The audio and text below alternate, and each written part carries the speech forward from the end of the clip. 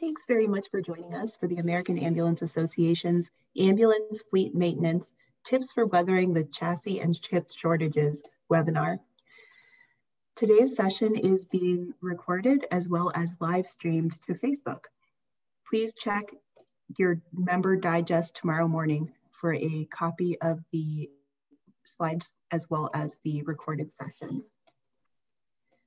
To ask questions on Facebook, please use the comment feature in the Facebook platform.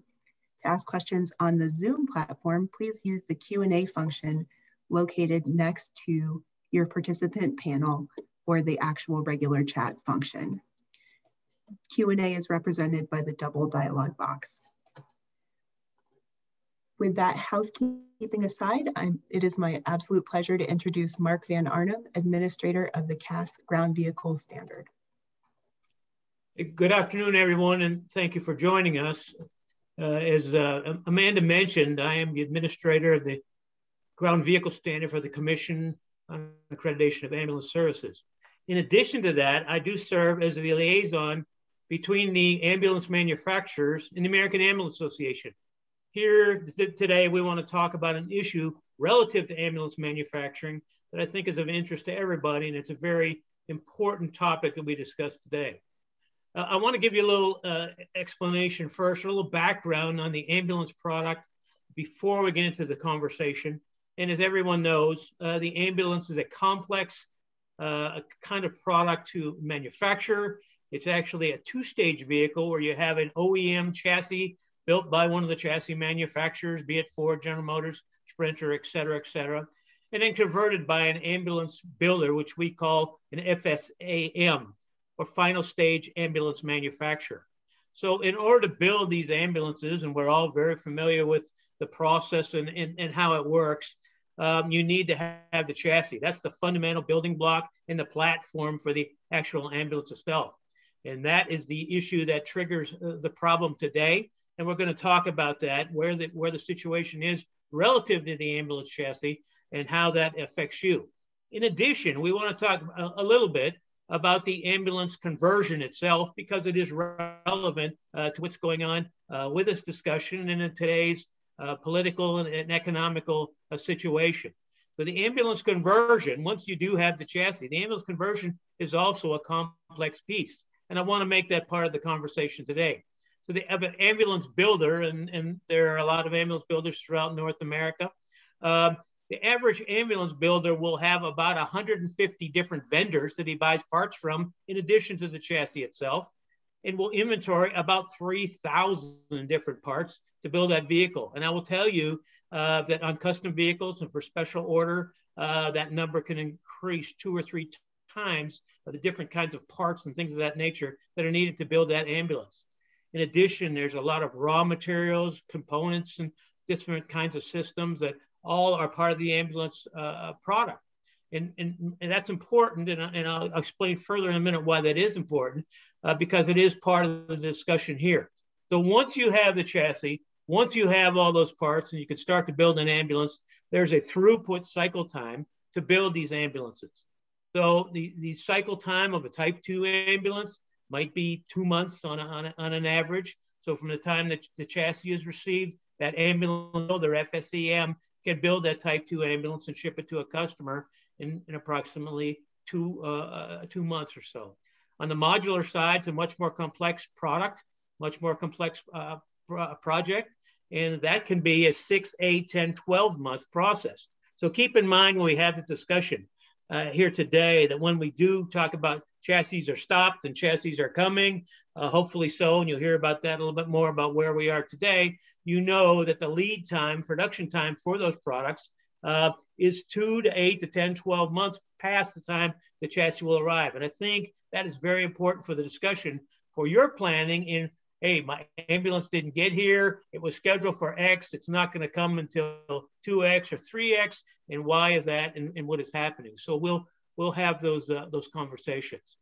The problem that we have right now today is that interruptions in the complex supply chain of ambulances cause delays in production and delivery of those vehicles. And that's what we want to talk to you about.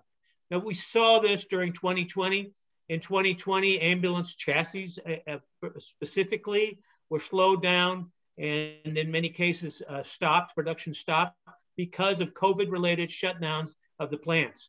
Ford, GM, Sprinter, everyone had plants that shut down due to COVID in their plants, as many of you saw in a wide variety of other businesses. So we did have a supply problem with those chassis. I'm pleased to say that the problem is not as large as it could have been, and we actually got through that without too much trouble. Please know that during this whole process, we had a functional process between the American Ambulance Association and the ambulance builders and the federal and state governments to report this and keep this on the radar.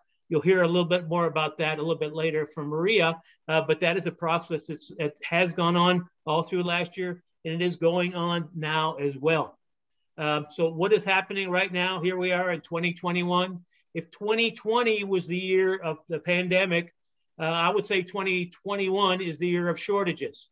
We are seeing tremendous shortages, not just chassis, but we're causing delays in chassis production and all different kind of components. I know you're seeing it in your businesses.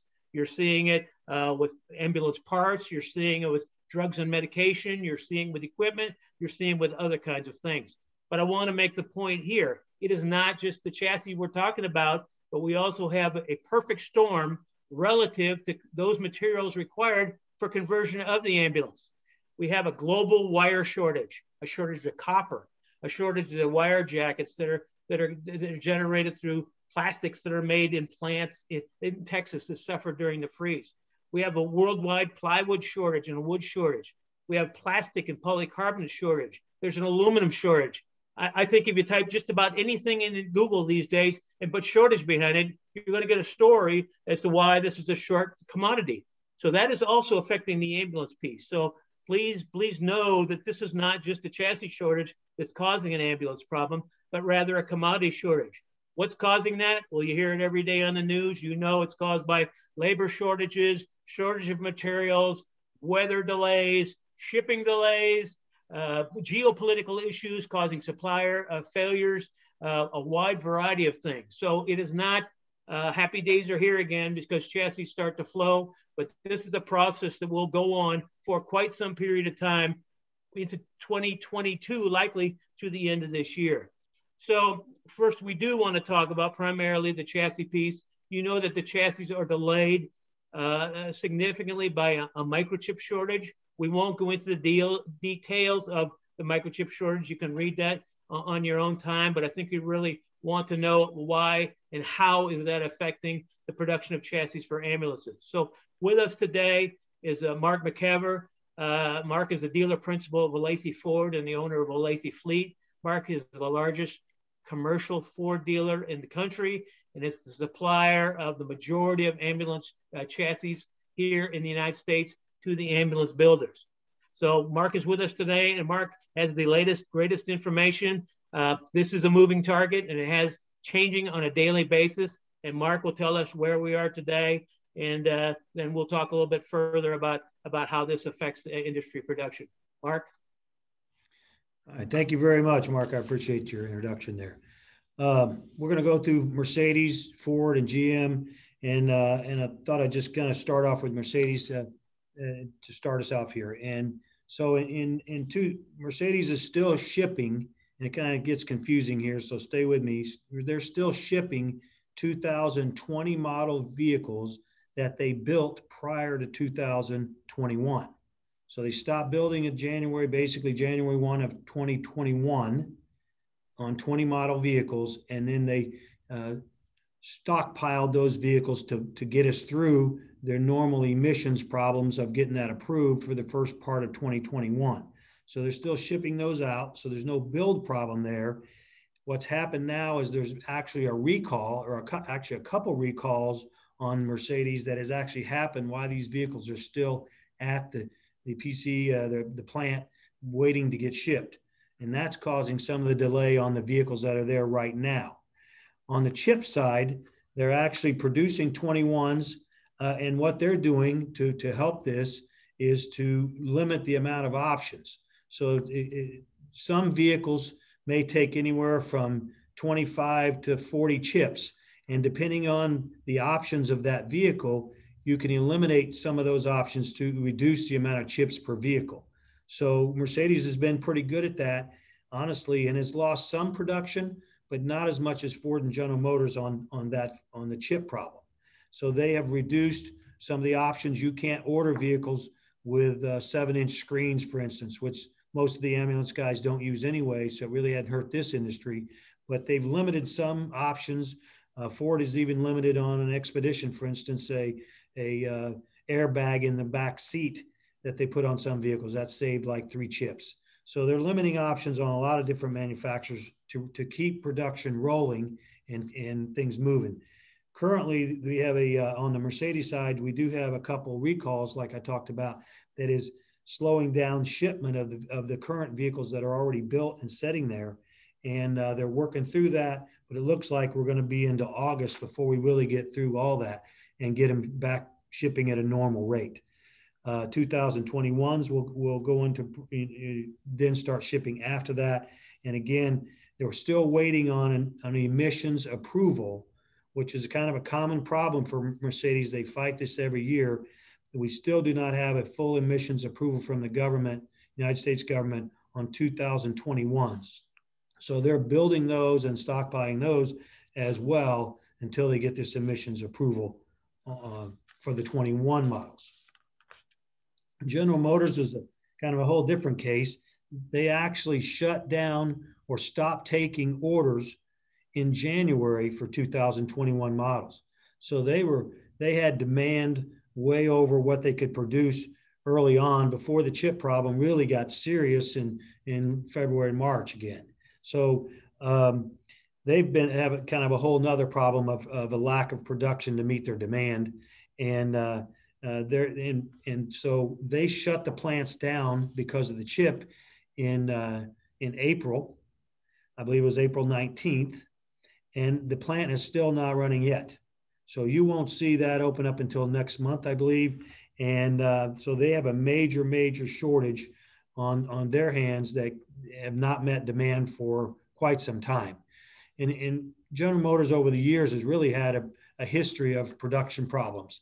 And that's really, I think, a lot of the reason Ford has been so successful in this vocation and a lot of others like motorhome and shuttle bus or school bus, because Ford produces regularly and delivers to manufacturers where they can actually plan on running a plant using their vehicles. General Motors will go time to time where you just get nothing for months on end and can't supply these manufacturing plants to run consistently like they run theirs.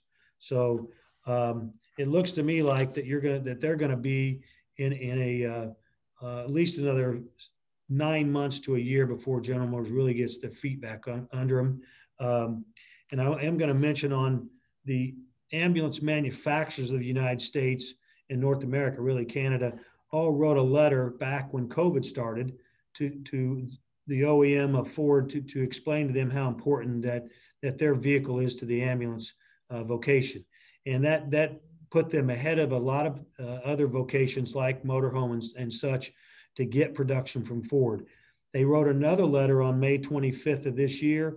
I actually spoke to the head of Ford Fleet yesterday, and he confirmed that they'd gotten this letter, and he confirmed both in 2020 and 21, this letter and the way Ford feels about the ambulance vocation. They are putting them ahead of motorhome and shuttle bus for sure.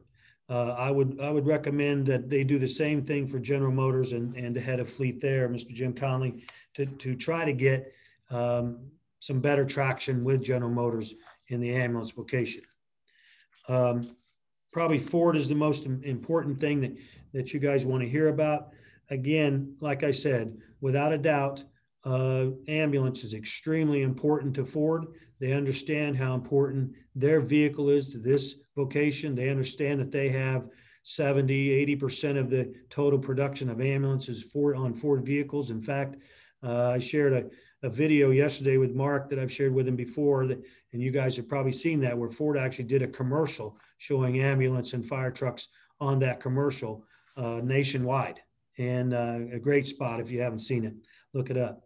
But Ford is very committed to this. They promised me that they will try to build every vehicle that with an ambulance package. And a lot of people don't know this, that and that's the case with all the OEMs, is you have to have an ambulance prep package on this vehicle so they can make sure they have the proper cooling, make sure they can track every vehicle that's built into an ambulance. They know which ones are ambulances. And so it's very easy for these OEMs to actually look at the universe of vehicles ordered and pick out which ones are ambulances because they have a special code. So Ford knows that. Ford's promised me and to the vocation to make sure that they build a high percentage, maybe even as high as 100% of all the ambulances that are on order for 2020, actually 22. It's a little confusing, 21 and 22, depending on the vehicle. And their plan is to build almost 100% of those, which in some of the other vocations, they're estimating more like 40 or 50% of the vehicles on order will get built. So without a doubt, they put a lot of credence to the ambulance industry, and like you guys would all appreciate that. So as far as plant shutdowns, Ford shut most of the 3 plants that you guys would be most interested in is the transit plant, the E-Series plant, and the F Super Duty plant. All 3 of those are basically shut down in mid-April, and were shut down for the most part for 2 months. So Ford lost, almost 20% of their total production of those vehicles for the year. They, in the last just few weeks, they've actually started up. They're now running. They can't guarantee that they're going to be able to run at 100% rate forever. There may be some weekly shutdowns. There may be some shift shutdowns where they normally run 2 shifts or 3 shifts. They may run 1 or 2 instead of 3. So there'll be ways that they work with to try to, keep the plants running as much as they possibly can. And all that, by the way, has to be worked through the union, as you can imagine. Like I said, in some of the cases, they will be losing anywhere from 40 to 50% of the production in certain plants, depending on the shortage over the next quarter. That will reduce for the 4th quarter down to probably 15 or 20%, maybe down to 5 or 10% in the 1st quarter of 2022. And then they expect to be fully operational in 2nd quarter 2022. And that's pretty much a blanket statement for all 3 of those plants. The transit plant, which is ironically right here in Kansas City, Claycomo, Missouri, has been the worst. This is a very, very difficult vehicle with a tremendous amount of options, 73 different body codes and body types. It's the most complicated vehicle built in North America. It is, they had and has been a true success for Ford. They have over 50% market share in the van and cutaway market for the transit. And they have reduced capacity because of that complexity. So they got about 20,000 orders that they will not be able to build this year for 2021. And those are fleet orders that will be either pushed to 2022 model year or canceled, depending on what the customer wants. Again, they have committed to build almost all of the ambulances for transit and E-Series and F-Series that have an ambulance prep package on them. I can't stress that enough. They are very committed to this vocation. I think that kind of wraps up really the most part of my presentation. If you obviously have questions now or later, I'll be more than happy to stay on and answer. Thank you very much again for the invitation. Thank you, Mark. I appreciate that. So let us try to give you some idea of the magnitude of what is going on right now. You heard the data from Mark, and I'll tell you that this is changing daily. So this is kind of a moving target that we really don't know that what they want to happen in September will happen, or August, and so forth. But let me give you an idea, strictly non-scientific, as to what it looks to me, and this is just my personal guess as to where these numbers are right now relative to ambulance production. So keep in mind 2 things. Number 1, all ambulance builders source their chassis from one or multiple sources. They may have a chassis pool. They may be buying from a dealer or through a contract of some kind, a customer contract, A. And B, that once a chassis is on the ground, you have a 2 to 6 to 8 to 12 month throughput time on the backside of that, without even regards to a backlog that is building up during a period of time when we're not building anything. So keep in mind, this thing just does back up. And once these chassis start to flow, it doesn't mean that we have a tremendous windfall overnight. But on a short-term basis, I'll tell you, this is how it looks to me, just based on a casual conversation with some of the builders. That, as Mark said, the transit has been the toughest one. Type 2 ambulances, for those of you with type 2s, I would say in Q2 and Q3, production is down. Ambulance production is down about 70 or 80% of the norm. That's huge. So basically, van production is basically down to nothing for Q2 and Q3. If you want to talk about Q4 deliveries, and I'm talking deliveries of completed ambulances, that depends on what the chassis do. If the chassis start to come back in August and in September, you could take delivery on ambulances in Q4, again, predicated on your ambulance builder and his backlog and his ability to build. That's on the type 2s. Type 3s, not quite as bad. Type 3s are down ambulance production Q2 and Q3. I estimate 20 to 50%. So we're seeing about half of what we should have going out. Again, Q4, same situation. The production cycle on those being a bit longer. If chassis start to roll in August, September, you could see completed ambulances in the fourth quarter and maybe into the first quarter of 22. Type 1, the good news is for those of you who run type 1s, that is the least affected of what we've seen here. I don't exactly know why, but the F trucks and have been in pretty decent supply and have kept a lot of people going. So in Q2 and Q3, F truck production, type 1 production, has only been down about 10 or 20%. Again, fourth quarter, we'll see where that goes. What happens in the fourth quarter determines how that works on a going forward basis. Type 1s are not too bad. Long term on 2022, obviously we're going to have to get through the backlog, get the chassis flowing back at the normal rate.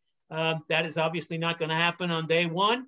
But I think some of this goes well into the first and second quarter of 2022 and maybe further. That is, again, just a gut feel on our behalf based on what the ambulance builders can do or will do when the chassis are up and rolling.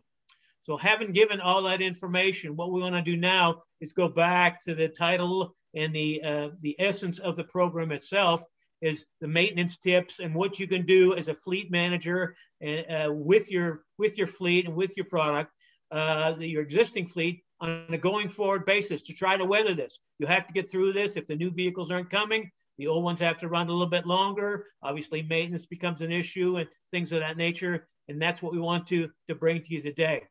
So I'll turn it over to Drew Morrow, please. Thank you very much, Mark. And Mark, we really appreciate all of the insight directly from, the manufacturers.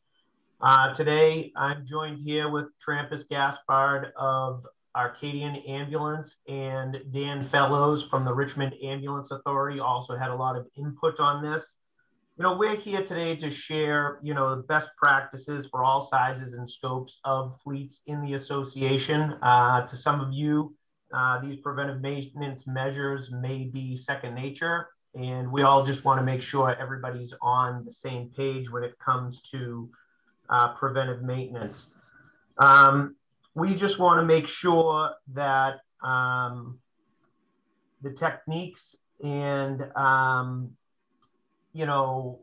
procedures that we use, we share with everybody, and make sure that the training and outreach to your resources as far as dealers and other services in your area are, open, and everybody's sharing ideas. So when it comes to parts, Mark had spoke about it, and everything is just delayed, and this parts thing started before the chips. It started a long time ago, and we want to make sure everybody's just watching their parts, because obviously parts is a key piece to good preventive maintenance. And we want to make sure that you build up a good supply of parts, and recognize what your quick movers are. You know, you want to look at your inventory. You want to look and see what moves on a day-to-day basis and hold an adequate number of that stuff. Trampus, what would you say might be some of the things that people want to key in on? Are we talking about filters? Are we talking about brakes? What are some of the things that you see on your end? I definitely key in on the filters and brakes, but obviously we don't want to start hoarding it. But if you are not tracking your inventory level currently, you are kind of behind the 8 ball. You need to start tracking it now. If you don't have any program to track your inventory for you or get it automated, you need to get some type of Excel sheet going. But brakes is a major issue right now. I'm sure most people on this call know that you're already running into a shortage of brake pads because of the supplies needed to build the brake pads. So filters, yes. And obviously I know some departments or some companies may not like aftermarket parts. You might have to curve your thinking to be able to weather this process until we see our inventory starting to come back up. That's a conversation they're going to have with their choice of vehicles. It depends on your vehicle you're using. Will it void your warranties? So your managers, directors, whomever has that relationship with their supplier really needs to strike up the conversation now of what would they do to help them get through this if they have to use aftermarket parts. This is a very important time also to build stronger and stronger relationships with your network of suppliers. You should be checking in with your network of suppliers on a weekly basis, as many suppliers as you hold in your vendor list. Check in on what they have as far as back orders. And that just isn't on the few chassis that we've talked about. You know, ask them what they have as far as back orders, even on passenger cars. Maybe come up with tendencies. You know, maybe like Mark said, I mean, all of the raw materials have issues. So maybe there's, you know, some sort of rubber shortage. Maybe there is, again, more electronic shortage. So when you really look at this list of back orders, that helps you think outside the box to build a better cache of parts in your inventory. And Drew, and that, not to cut you off on that, don't just look local. If you aren't using national vendors already, you need to look at that. Even though you may not have a fleet in multiple states, you need to look at your national vendors who can potentially get you a better supply chain. That's for sure, definitely. You know, you want to be reaching out to anybody and everybody you can. And again, you know, we're talking here in, you know, from Massachusetts to North Carolina to Kansas to Louisiana. You know, use your resources. That's what the association's about. Reach out to everybody. We'll talk more about how we're going to try to communicate better on this stuff towards the end of the presentation. And when we talk about, you know, supplier network, you know, don't just go with the closest supplier down the street from your shop that gives you the best price. Reach out to suppliers all over the place. Some might not have as good a prices as others, but you really want to make sure that you're throwing each and every supplier in your area, you know, a bone. And again, you know, we talked about it. This may be the point in time where, you know, you look into aftermarket parts. You know, you want to make sure that you take, you know, an apples for apples type of comparison between, you know, parts. You put a set of brakes on one truck that runs in a certain area and it must have another truck in that same area. Put an aftermarket set of brakes on that and kind of see what happens. See where the, you know, project takes you, and maybe you might find a superior part. But again, like Trampus mentioned, and I'm sure Mark would love us to talk about OE parts. You know, I think with a lot of the, you know, fleet managers, directors that I talk with, original equipment is what the vehicle is tested with. You know, all of the time and energy that all of the major manufacturers put the vehicles through, their safety testing, their longevity, and their, you know, temperature testing, all happens with these original parts. So I can't stress enough how good of luck I've had with original manufacturing parts. Not only will it hold up to the warranties that Ford puts out there, but also if you ever have any warranty claims, you know, we talked about it a little bit already with, you know, your fleet maintenance software. if you can provide historical data that you've done your preventive maintenance on a set schedule and with original manufacturer's equipment, there's not really too many times you're going to get any pushback from a dealer on, you know, standing up to a warranty. Trampus, have you ever had any issues with this, sending something in and getting any pushback? Not at all. I mean, I'm not going to throw disclaimers for any of the dealerships. We use a mixed variety fleet, but on what you're talking about, you need a good software. I've had some of our dealers that actually honored a warranty where I was 8,000 to 10,000 miles over it, just based on the preventive maintenance schedule we maintain on the vehicle. So it really does go a long way of having a good software to document everything you're putting into that vehicle and what type of parts you're using. So the next thing we want to talk about is, again, you know, sharing parts. Please, you know, let's not turn this into, you know, the big COVID scare of toilet paper and sanitizer and stuff like that. And I'm sure, you know, everybody's CFO will love to hear this. Let's keep the parts at the warehouses. You know, definitely, again, communicate strongly with your suppliers. Tell them what your usage levels are.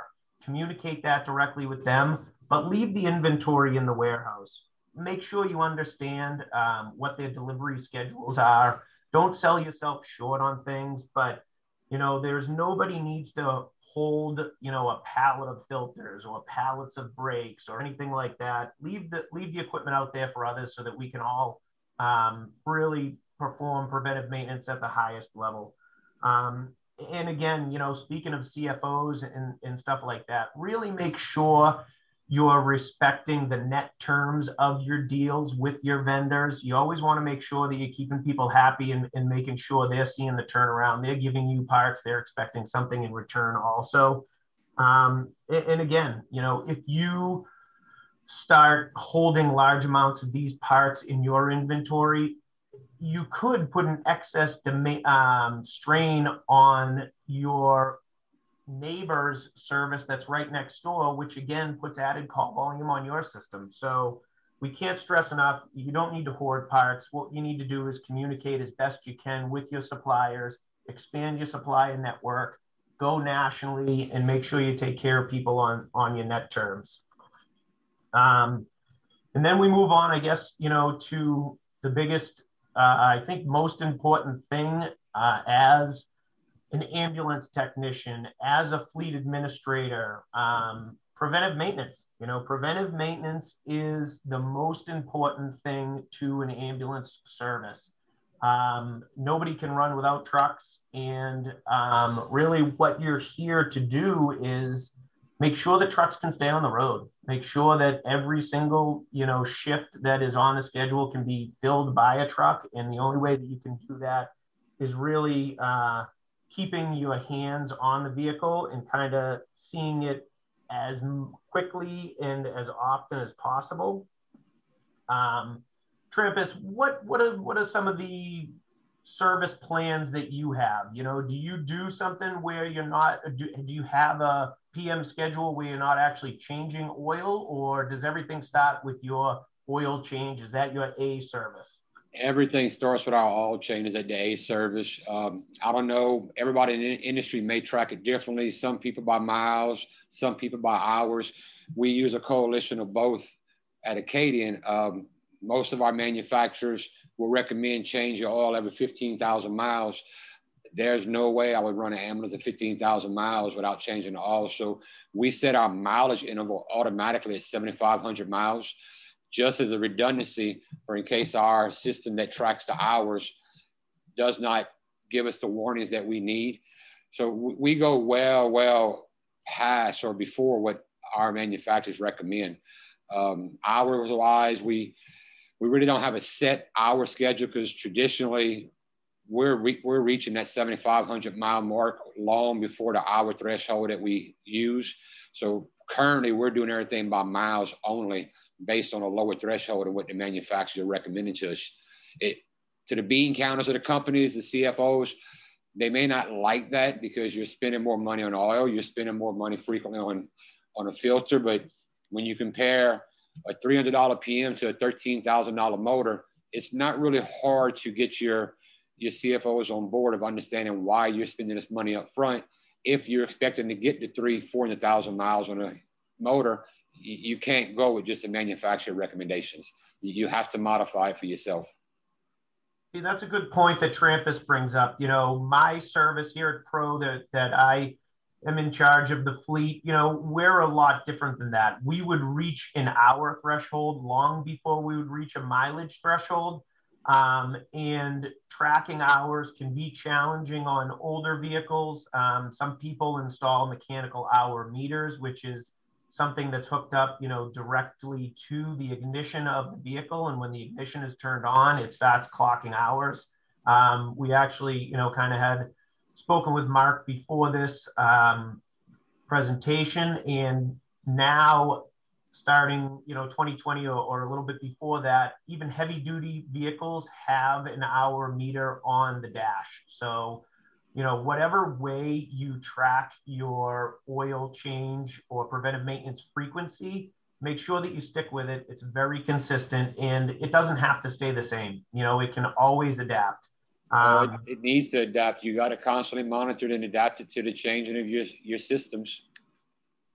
Yep. And this brings up our next point, something that Trampus is very, uses a lot, and you can get a lot of data. It's oil sampling. Oil sampling is something that can be done at your local fleet maintenance garage. It can be done by outside vendors. It's something that's promoted usually by your oil supplier. Trampus, why don't you take us through your process and some of the information that you've gotten from oil sampling? Yeah, our process goes directly from our vendor. We do have 15 different locations with the cadence, so we buy our oil in bulk. So I'm able to use that with our supplier, and every PM we complete in a vehicle, we do send off for an oil analysis. It has saved us, probably not exaggerating, over the last year, over 100 motors that would have probably blown. Your oil analysis is critical. It will give you a early warning system if you have something internal that should have been simple to save you an entire motor. It's not a large cost. Even if you don't buy in bulk, it's not a huge cost to do this compared to what it will save you. It has caught so many early warning signs for us on not just our older units, but 1 year, 2 year old units that we shouldn't have been seeing issues with. It's an abundance of wealth of information. If you're not doing it, really reach out to your vendor, or if you're using outside services, reach out to them and see what type of oil analysis program they offer. It will save you thousands in the long run. So as Mark alluded to earlier, there are a lot of components and systems involved in an ambulance. And again, kind of like we've talked about, there's a lot of differences from one service to another. So I think the most important thing in preventive maintenance is for each and every service to develop their own preventive maintenance checklist. Whether you've done a preventive maintenance service on an ambulance once or 100 times, it's always good to have a checklist that is unique to your own service to refer back to make sure you're hitting the points. You know, Trampus has mentioned it in a conversation, you know, he couldn't share the, you know, preventive maintenance checklist with us because it would take up 4 or 5 slides. There are so many individual systems in an ambulance that you have to make sure you check each and every time.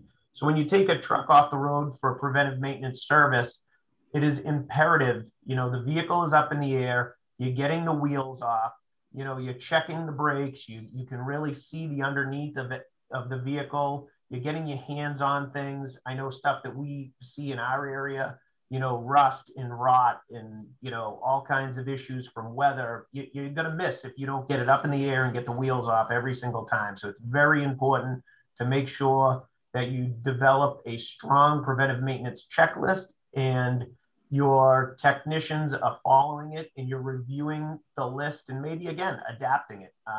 Preventive maintenance is never something that's going to stay stagnant.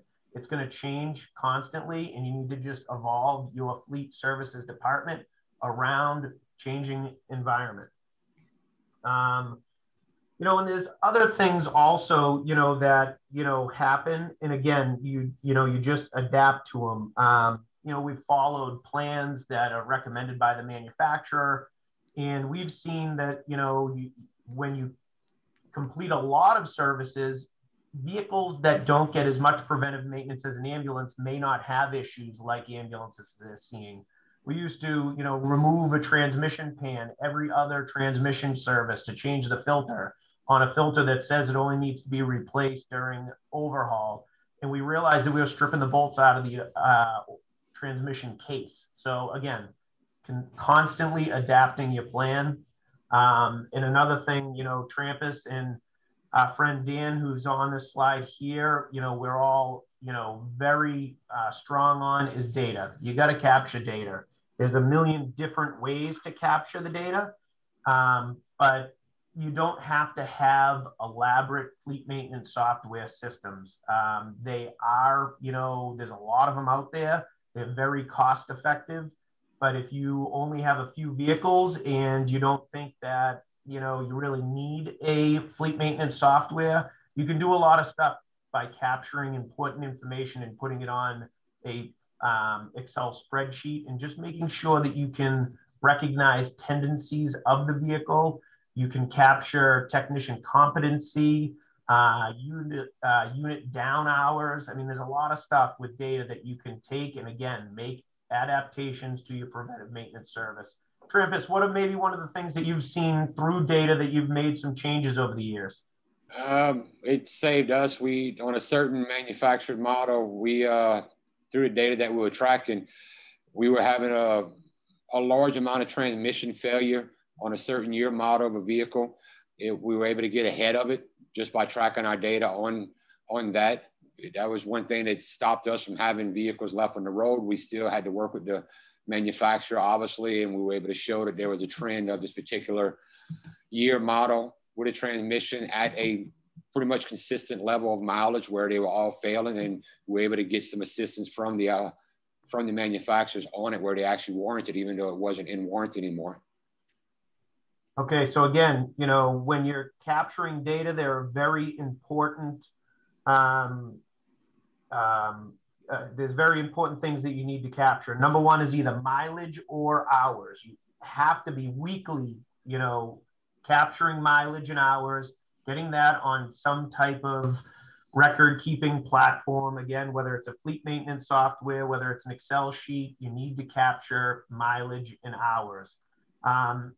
That will help you build your PM do list. And then again, you can start from manufacturer's recommendations, which again, ambulances fall even in a higher category than severe duty. When they talk about severe duty, they put it through a lot of punishment. They're not putting it through half the punishment that these field providers are going through. You have to remember they're driving over curbs. They're doing anything and everything they can do to get to these calls. So you need to take that severe duty schedule and make it a little bit sooner than that and start at that as a baseline.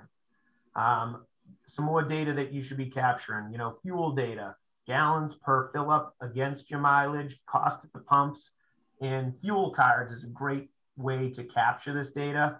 A couple of, key performance indicators you can get from, your fuel cards. You can start to see, okay, do I have certain trucks that are, they're starting to lose miles per gallon? Is there an engine performance issue? That will start to raise red flags, and maybe you need to bring that truck in and you need to check that. What do you capture off of fuel cards, Trampus? All of our mileage is captured off of that, and we do our mileage comparison to see where we're at, like you're referencing. Am I dropping miles per gallon? Am I seeing this on 4 or 5 different style vehicles? Is it consistent with this year model to this year model? We use that not only for bringing it in for maintenance, but for our projections of where we stay with this particular model vehicle. Is it reliable enough for us? We use it not just for the maintenance, but for also projection of what we're going to stay with in our fleet. Excellent. So, Trampus has spoke about it a little bit, as far as the service that he has.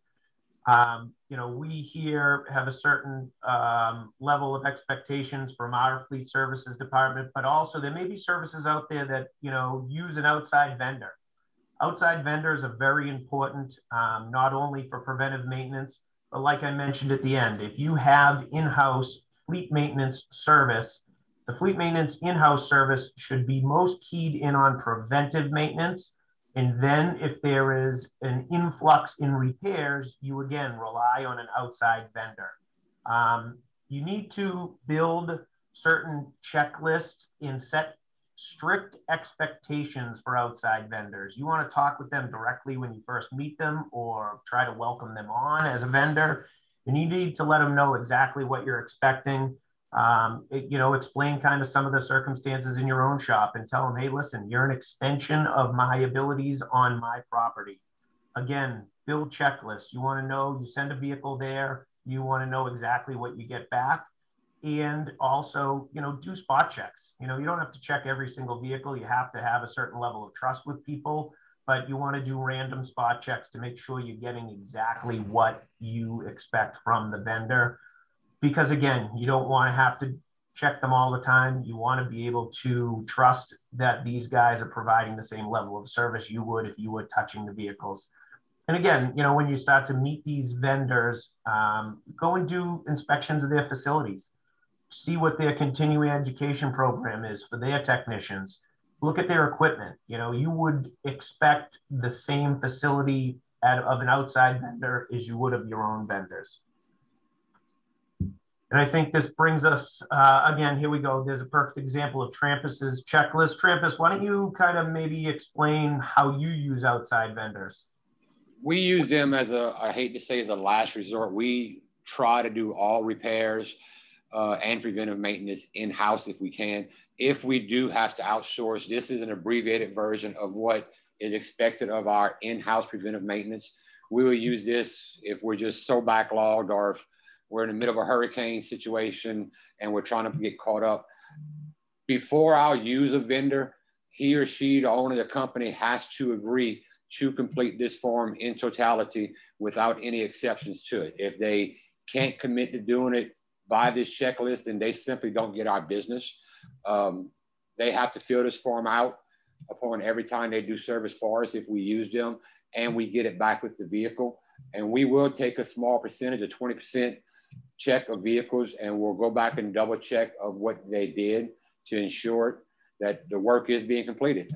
We are paying for a service, but they're not there. The owners, a mechanic could be taking a shortcut. So we still do go back and touch any vehicles we send to outside services on a few key components, even though they've checked off everything saying it was completed.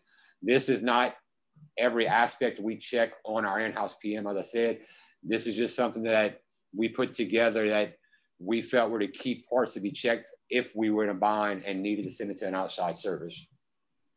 Excellent. So as administrators of fleet service departments, again, when we were building up for this presentation, we really wanted to throw up the white flag. We wanted to raise our hand. In these times of part shortages, vehicles that are staying on the road longer than ever, we need help. We need help from the operations team, and we need it in a big way. We really, right from the get-go, we need to make sure that these vehicles are getting cleaned, each and every day. Pretty much, a tech operations person, just doing a simple wash of a vehicle is going to recognize issues. You're going to recognize that something's loose, a tire is low on air, a mirror is broken. There's only a certain amount of employees in the fleet maintenance services department, and there's a lot more people out in operations. So we really need a hand from operations. Really, and another, key thing is you need to appoint a supervisor with mechanical ability to extend themselves and go through and do a checklist weekly on the vehicles. We put together a form here of things that somebody with a small amount of mechanical knowledge could go through to help us figure out and recognize problems as soon as possible. And again, with the operations staff, I'm sure there's a lot of different ways to communicate back to support services, fleet maintenance, that there is an issue. We need to know about these issues right away. It is critical to fix problems with vehicles as soon as they happen. Whether you think it's a small issue or not, it really quickly snowballs into a big problem. So as quick as we can get reports back from the field, and again, on the fleet maintenance fellows, You really need to address the issues for the providers as quick as possible and respond back to them. Let them know. You know, they may feel a vehicle is very unsafe, and you look at something and find an inspection and it wasn't really a big deal, but you need to tell the crew exactly what happened. This is how I fixed it. This is what we found, to give them that sense of security and a two-way street on communicating back and forth on issues. And we're going to go, here's another nice thing that Arcadian does. Trampus, what kind of information does your Fast 5 provide for you? Well, it gets it out to our mechanic. I mean, our operational team. We don't expect them to be mechanics. We don't expect them to notice the big things, but the simple things were being overlooked for a while. Whenever we started bringing our vehicles for maintenance, low 2-3 quarts of oil, things that a mechanic won't see on a daily basis, but our operations team see every day. So we came up with this simple little sticker. We call it the Fast 5 check. It's something that takes the medics 1-2 minutes to do a quick check for key elements. A few little slogans about unnecessary idling to help us mitigate how much idling time we have, and to make it simpler for our crews to report issues. The 2 codes that have been blurred out, they can scan that off their smartphone or their tablets provided by the ambulance or in the ambulance, and it sends a direct maintenance request not only to the respective shop where that vehicle is assigned to, but also to the manager over that region and to myself, to where somebody will reply to them within a few minutes or get this vehicle in within a few hours if it's something urgent. So we try to keep operations involved in it. As you touched on it, we can't touch every vehicle. Our mechanics can't touch every vehicle on a daily basis. The crews are the ones touching it. And this simple little sticker is a quick reminder for them as they're getting in their unit, doing their inventory, getting ready to start their shift, that, hey, I need to check all of my def real quick, check this to where I'm ready for shift. It's simple little things like that where operations will have to step up even more during this time frame, because the maintenance shops won't be able to do it on their own whenever we're pushing our vehicles maybe up to 200,000 miles more than we traditionally would run them, and what's going on right now. And again, you know, we are not in the vehicles all the time. And this brings up the next topic, telematics. You know, we're not the ones operating the vehicle. We're taking care of the problems. We're trying to keep the vehicles on the road. Telematics right now will be a key to keep unforeseen breakdowns to a minimum. Using telematics, you can observe driver behavior. You know, you want to point out and you want to really, you know, counsel these aggressive and drivers that are just not really paying attention, smashing into things. You can't speed up a body shop. You know, you have a truck that's out of service for a week, 2 weeks, that's putting added strain on mostly with people's spare vehicles. And again, the spare vehicles are the ones that are, you know, over and above your mileage threshold that you thought you were going to get rid of this year, and now you know, forced to hold on to them. So make sure we really, you know, counsel. Again, you know, you want to make sure that you approach the people that are aggressive drivers in the correct manner, but you want to let them know, hey, you know, you can't be abusing company vehicles. You can't be, you know, driving too fast. You know, you can't be aggressively braking. You know, really try to minimize the abuse of the vehicles, and that'll help prolong and take a little bit of pressure off the fleet maintenance department. And just think, you know, one totaled vehicle that we would be able to usually call our local ambulance manufacturer and get, you know, maybe something that was a demo vehicle or a vehicle that was off their lot. Those aren't available right now. So really, drivers are a key component to this. And again, with the operations team to help us kind of get through this. Take it easy. Drive slow. Don't cause an emergency, go into an emergency. And again, here we go with the next topic, vehicle and campus security. Vehicle security is a huge ongoing issue. We see it all the time. Vehicle thefts are reported in the ambulance vocation daily. There are a multitude of different ways to approach vehicle security. We could, you know, get examples from Trampus. We could get examples from the manufacturer.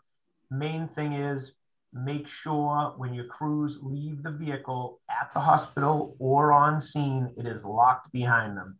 One vehicle stolen and totaled isn't replaceable nowadays. So really you have to figure out what your policy and procedure is on vehicle security and make sure that you're enforcing the providers to lock the vehicles, shut the vehicles off. Trampus, maybe you can explain how your vehicle security system works and maybe how your providers utilize it. We have 2 or 3 different style securities that we use depending on what make model the vehicle is. All of our vehicles we've outfitted with an aftermarket keypad. Just like most of the ambulance industry, we were using mirror buttons for a long time, thinking, oh, nobody knows what that button is that our medics are pushing, but it's not hard to figure out what that was. So our entire fleet is off an aftermarket keypad with a code that is given out to the employee once they start for that particular vehicle. As far as security for not being able to start, it depends on the make and model. Our Mercedes units for years, we were able to use a system that was referred to as a SCURF system, where if you didn't know what button to push, the vehicle would die out if you tried putting it in gear. That is no longer an option through Mercedes. And with our GM and Ford for that, also we're using a system developed by Timco. It was actually designed for law enforcement particularly. And it's a great security measure where if your crews forget to lock the door, unless you know certain features of the vehicle, you can't put it in gear. So we put a few extra redundancies in place.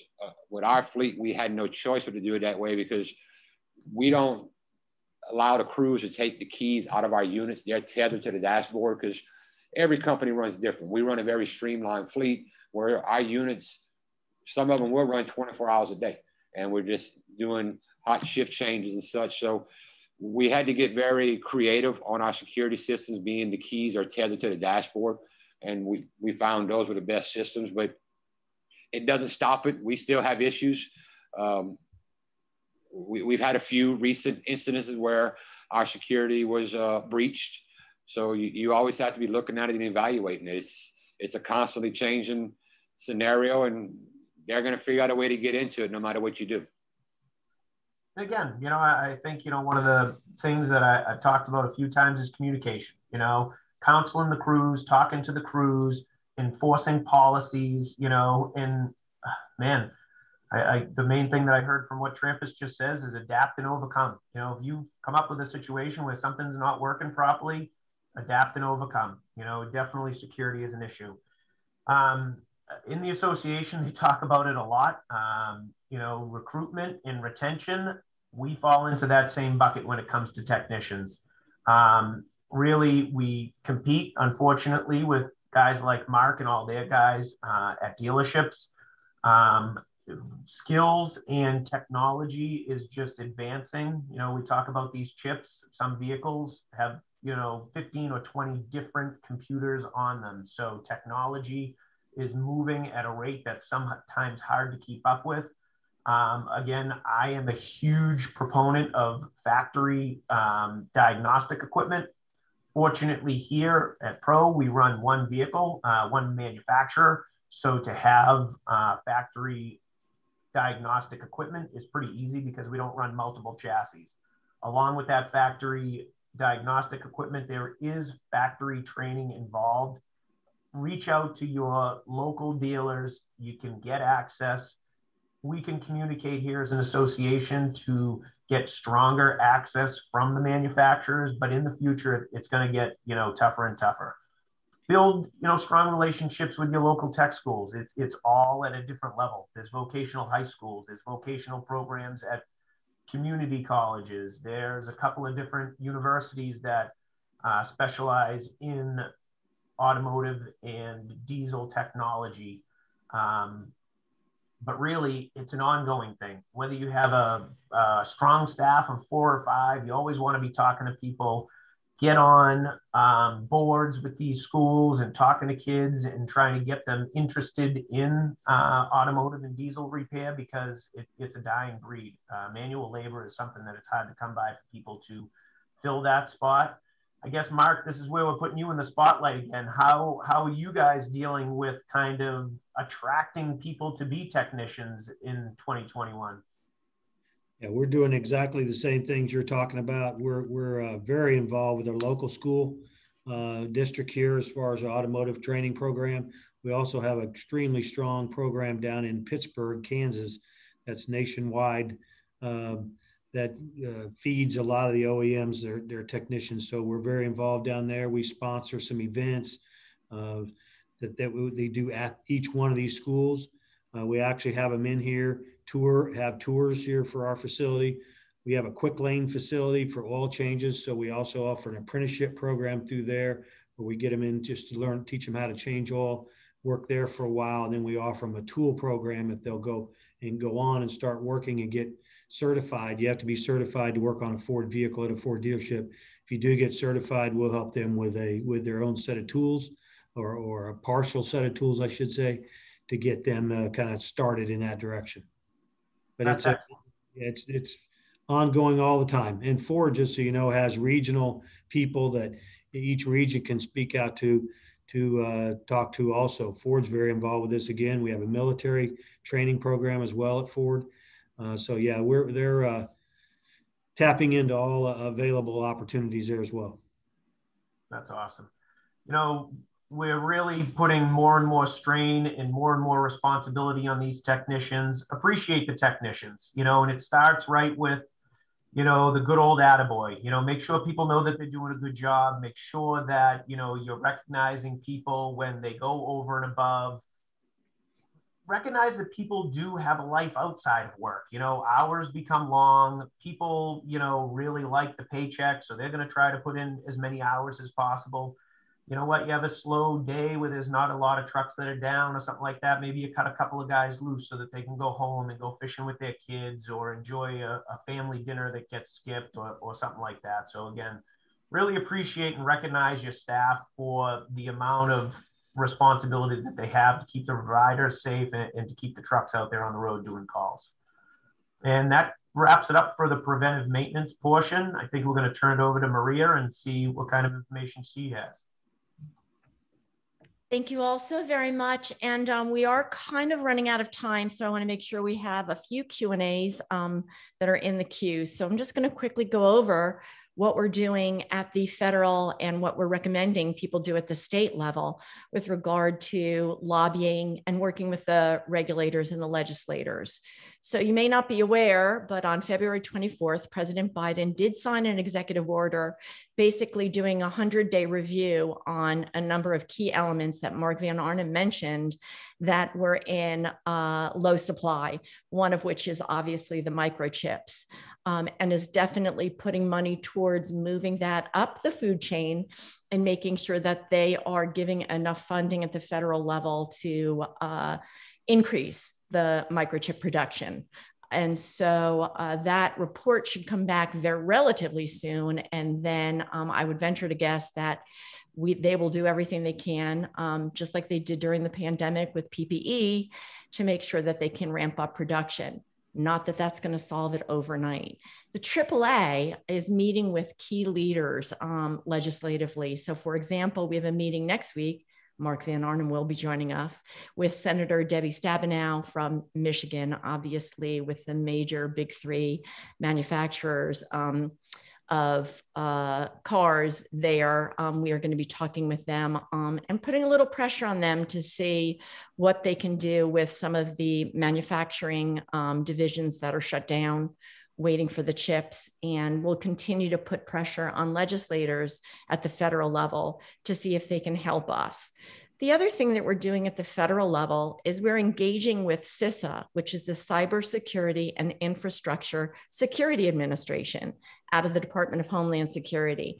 They're the ones, in case you don't recognize the name, who developed the system by which providers and individuals were identified as who is at the top to receive the vaccine, for example. Well, they also are very good when there are shortages in supply chain in identifying those service sectors that really need to be put at the top of the queue. And I would argue, as the CEO of the American Ambulance Association, that ambulances should be put at the top of the queue when microchips become available. So the AAA will be working diligently to get CISA to identify us as a top priority so that when chips become available, they are given to the manufacturers of our chassis so that we can get our chassis built sooner rather than later. At the state level, we're really paying attention, mostly at the municipality level, but we're asking our ambulance services to pay attention to either contracts that they have, municipal requirements that may be in place as it relates to really two major areas. And that is mileage, if there's any restrictions on the number of miles a truck can have on its unit, that you may want to request from that municipality or in that contract a waiver for a finite amount of time until manufacturing can get ramped up, that would waive that requirement that vehicles be taken off after 100,000 miles or whatever that criteria may be, as well as age being another identifier that could be in either your contracts or part of your municipality's requirements or rules.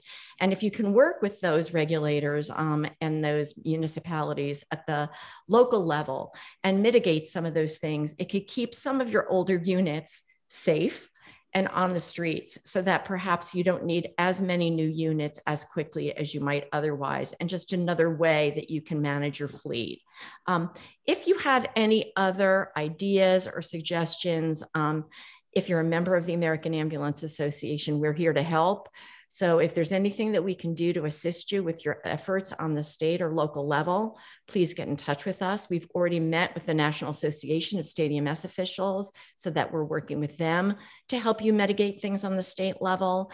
And that's all I had to share with you. And then we'll just turn it over to any questions that we may have left to answer for the program. Thank you. Thank you very much, Maria. We are a little bit over, but we do have 4 relatively quick questions that folks have been waiting to hear the answers to. Drew and Trampus, can you suggest some of the fleet management software that works well for you and EMS providers? Drew, I know what you're using. We use Dossier. It's an excellent program. It puts in, you can set it up correctly to where you can automatically have your mileage imported into it off of your fuel sites, and you set up the intervals you want, and it will send you out automatic updates of what's coming due. You don't have to track it manually. It gives you a wealth of information, and if you use it correctly, you can actually forecast on mileage projections and when you're going to need to replace your vehicle within a 5-year period. So the one we're currently using is called RTA, which again, it's as robust as the amount of data that you want to put into it. RTA is used nationally. It's a great service, takes APIs from a bunch of different resources, fuel cards, telematics, all that type of stuff. The kind of cool thing about RTA is that you can send work orders directly to a technician via a tablet. So you don't need to necessarily be right in front of the technician. You can send them their next job to kind of keep things rolling. They have a dashboard feature where you could almost put up a monitor in the garage, and you could kind of give people live updates of what's going on in your fleet. And there's another one that I've heard great things about. It's called Fleet.io. At the last service we were at, we used another one called Fleet Maintenance Pro. So there's really a lot of them out there. And again, we're here to share information. So if people need fleet maintenance software or they want it, this is another great thing to get on to Basecamp, and we can all kind of talk about the pros and cons of each and every system. I actually have a spreadsheet that somebody shared with us to do a Q&A with fleet maintenance software companies so that you could get exactly what you wanted. So I can share that with anybody that wants it also. Thank you so much. I think that resource will be available only through Basecamp. So if you want to connect directly with Drew, Trampus, and our other fleet management experts, please email hello@ambulance.org to request to join our membership group. Just in the interest of time, we'll move 2 of the remaining questions to Basecamp and answer them there. But let's wrap up with, considering fleet talent, How important is it if you use outside fleet service providers that they have EVT and or ASE certifications? So being a master certified ASE and EVT technician, so we'll go back, and that's automotive science engineering and emergency vehicle technician. I think it's more a measuring stick. Really, you know, it's great for, you know, continuing education. It's great to make sure that people know what, you know, all the standards are, what you're dealing with on a day-to-day basis. But is it something that you have to have as an outside service? I would say no. I've worked with a lot of great technicians that aren't certified, but, you know, especially if you don't know somebody and you're looking to set up a new relationship, I would say it's very important. Trampus, how do you feel about ASE and EVT? I fully agree with you on it. I mean, I don't want to say I don't put a lot of weight in it. You can be a phenomenal mechanic without having that certification. It's just personal preference from some of the mechanics who want to get the certification and move on and maybe move into a dealership environment or something for a better paying career, but it doesn't make the mechanic. I don't put a lot of weight into it. Thank you both. And thank you to Mark Van Arnhem and Mark McEver for joining us as well as American Ambulance Association CEO Maria Bianchi for providing the advocacy update. Once again, we encourage you to email hello@ambulance.org to be added to our fleet management base camp. And then please do join us on July 7th for our next webinar, flipping off the switch on hot emergency vehicle responses. That is again free to all members of the EMS community. So we look forward to seeing you again soon on another American Ambulance Association webinar. Thanks so much and have a great afternoon. Thank you all. Thanks, Amanda.